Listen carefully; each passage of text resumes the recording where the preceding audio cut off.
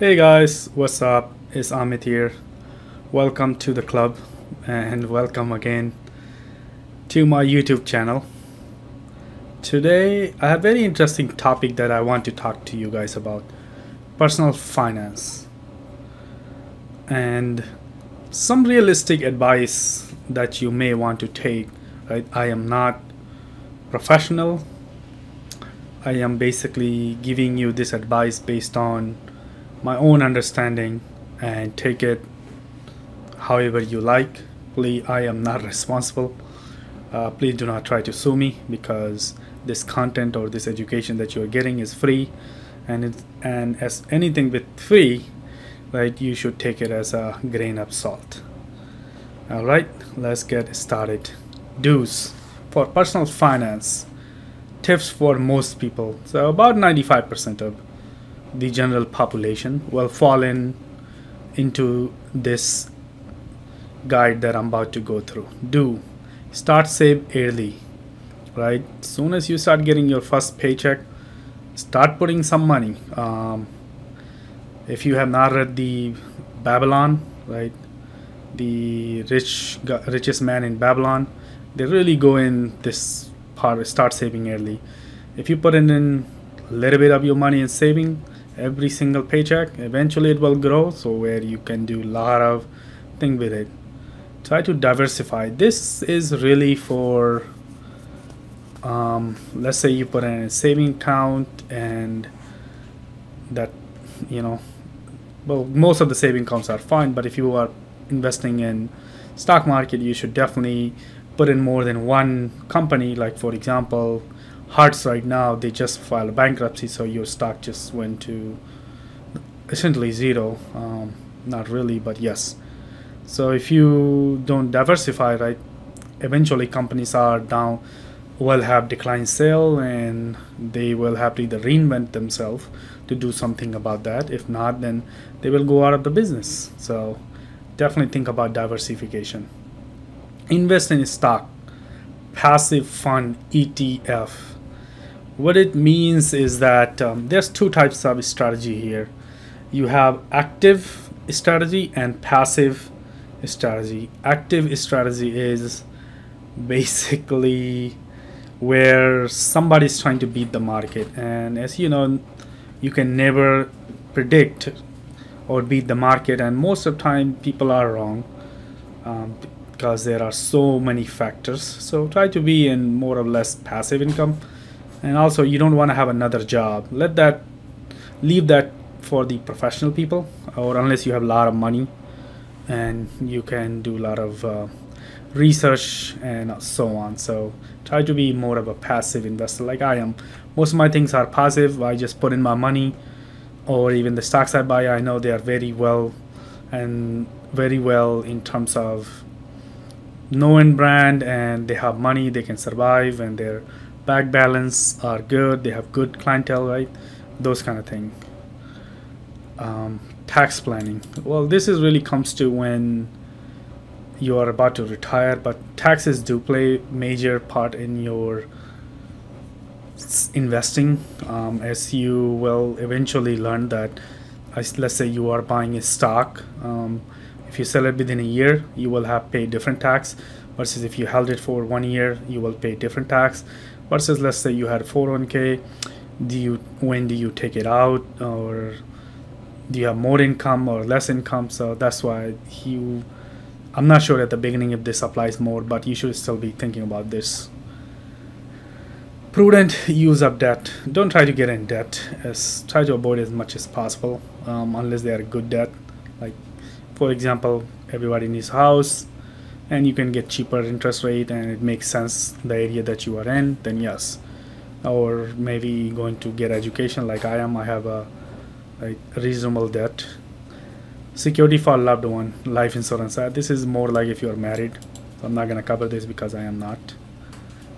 Don't day trading or gamble. Day trading is basically you are doing very short period of trading usually at the beginning of the market or at the end, and you look at the charts up and down and you try to predict where the candle will be. And I'm not a professional in this, but I would never recommend. And if you ask any professional investors, most people will say to stay away from this day trading, simply because you lose a lot more than you actually win. So it's like a gambling, right? Start saving early. Here's a chart that you see, interest rate, right? Number of years, future value of $100 if you start at zero, and based on the percentage, if you have return, what that $100 would be worth, right? Eventually it would, for 20 year, if the highest bid 15%, somewhere close to $1,600. So you can see real power of compounding. That's what this picture is portraying, and you should really think about starting early. Again, diversification helps you to reduce risk. Like I mentioned, don't put all your eggs in one basket, right? If you have it and then you fall, all of the eggs will be cracked and you won't have any more egg to make your omelet. Okay, so here's an example. Some Lehman Brothers employees suffered because they invested all their wealth in Lehman. So this is a great example where Lehman Brothers basically employees thought they would, it was a great company, but they just didn't know because they were working there.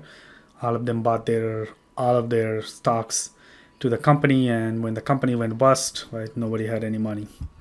So that's why don't put everything in one. Why offer higher return over long term? So let's look at this chart. End of year 1899, dollars log scale, equity, bond, and bill. Your bills will be worth less, right? So $100 eventually worth less. Your bonds essentially tries to beat the inflation, so somewhere around that, but they usually stay very close. Whereas the equities are your stocks and other market, right? You would see a different trend.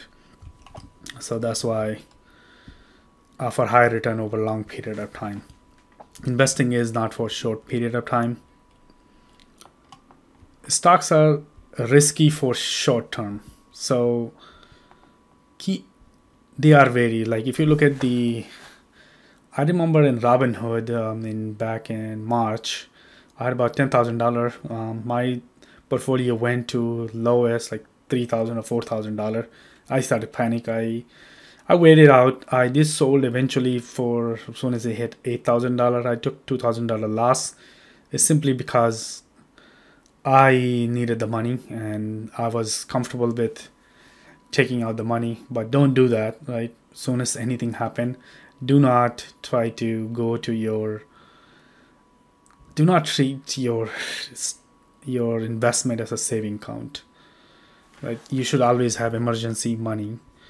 I did have emergency money, but what happened was I kind of lost my job, and pandemic happened, and that whole story, and it was very hard to get a job. So I wanted basically security, extra money lined up just in case. Now I just found the money, a job, so it's fine now. So keep at least 6 months worth of monthly expense in safe asset like saving account, treasury bill, and similar. Treasury bill is like another word for bond that you can have. And here's your money rate of return. Couple times you have seen negative versus positives. Okay. Stock in some countries have done worse even in long term. It's very important to, when you look, this is a Japan Nikkei, to look at actual companies and the economy as a whole that you want to invest in and how they are performing. If you look at 1 year, they did worse, 2 year, 5 year, 10 year max, every year they're going down, then I don't know if that's company maybe you should be buying into. Because any company you are buying into, you are the owner of that percentage or fraction, maybe that one share, but out of the million, you are 1 million in one share, right? Of owner of that company is just a crowdsourced, well, not really, but yes, a bunch of you own that company, and would you want to own a company that is doing that poorly? I wouldn't, unless you really think they can come up. Check your 401k plan or broker available option. Like for example, when when you get a new job, if you don't choose anything, the company most likely like Vanguard or T. Rowe Price or some other Fidelity, right? They automatically put you in what they call target retirement fund. Those are good because they are less than 1% of the fees, but sometimes you can get a higher return if you just simply take a look at the options that is available and maybe look at the ones that are performing better than the one that they put you in, right? Look into that. Choose S&P or total stock market return. These are ETFs. Choose any fund with a low expense ratio of 0.1, right? Try not to pay a lot of fees, because if you're going to be invested in 30 years or 20 years in your lifetime, then really fees is your concern, and rather than the actually going up, because eventually they will compound. Some well-known provider of low-cost minimum ETFs, right? Vanguard, BlackRock. I've never heard of it. Neither did I have. I only have experience with Vanguard and Fidelity in this case, and T. Rowe Price, and there was a SunTrust Bank, yeah, for a while. Tax planning, contribute to 401k, 403 IRA. Some employer offer matching contribution, like my employer offers 3.5%. So if you go over that 4%, so I try to max it out as much as I can. So right now I have Roth and the other one, and I put in about 5%, 10%, because I can afford to do that. So you get max amount of money. If you work for government or nonprofit, might have 457 plan, right? This is straight self-explanatory if you're in that field. Limit, check your limit, IRS limit. Basically, you can put up to $6,000 tax-free money if your employer doesn't offer, and you can get one of these Roth IRA essentially with any broker, M1, Vanguard, you name it, they have it. Not all debts are bad. I covered that at the beginning. As long as the investment use is prudent, it should be fine. In certain situation, taking on debt might be unavoidable, right? Because for my example, eventually I will going to buy a house. I have bought many cars so far. I spend a lot of money, I guess, buying car now. The car that I have right now, I actually really like it. Hopefully I don't get in an accident, or I don't like to keep an accidental car. They end up giving you a lot more problem than they are worth. But if I don't, I do plan to keep my car. And education, right? I'm very big into education. Hopefully I can one day go high as I can. But right now I'm doing my second master, so I had to take out loan, car, and eventually house. These are unavoidable unless you have money. Try to avoid personal loan, credit card debt to extent as possible. Credit card is, I'll give you a full example. Because of credit card, I was able to go to school, let's put it that way, because there was a semester that I kind of maxed out on my student loan and I didn't know where else to turn in, and I needed the money, and I just simply used my credit card. That was a bad choice, but I did it because I knew I could, in about 2 months, I could refinance it with consolidation. I was going to do that anyway. So I maxed it out, paid my semester fees and whatever else I ate at the cafeteria. I mean, when you go to the university, you get hungry after taking 3-hour long lecture, or you worked whole day. In my case, I worked whole day, and then I would go to the campus hour later, that's like almost 6 o'clock. Then I was really hungry, eat my dinner. Then by the time it hit 7 o'clock, I went to the class. So I had my dinner. Most of the time I had my dinner literally at the university for whichever days I actually went. Might be unavoidable in case of emergency. So you still want to have a line of, I just got a line of credit. It's very nice. They work like a credit card, but you can actually get cheaper rate. Like for example, right now I'm in Virginia.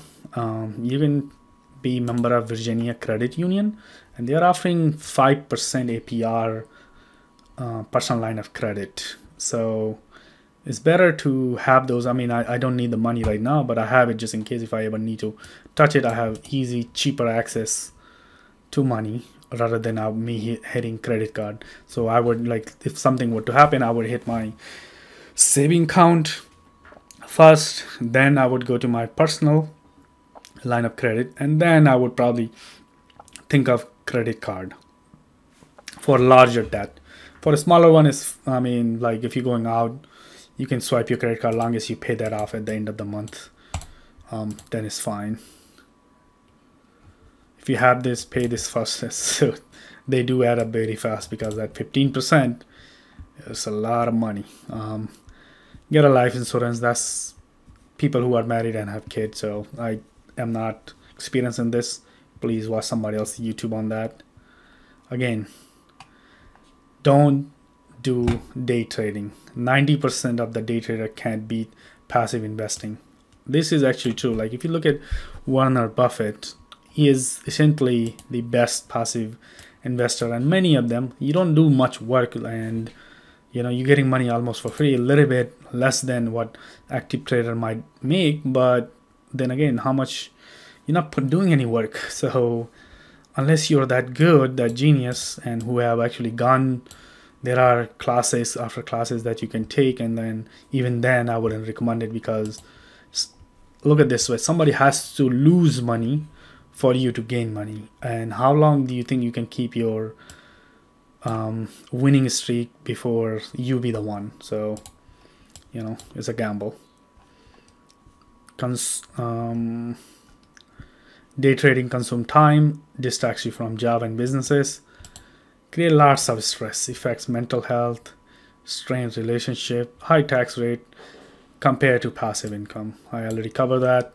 1 year versus short term versus long term. Long term always worth it. All right, and just don't do it. Warren Buffett, not to get rich by day trading, he does by boring stuff. Long-term investment, diversification, begin early. These are the 3 things that Warren Buffett did, and look at how successful he is. So looking into his method. If you still don't want to try your luck, limit to 5 to 10% of your total investment, never bring credit card to a casino. Alright guys, I hope this information was helpful to you. Let me know what you guys think. Thank you.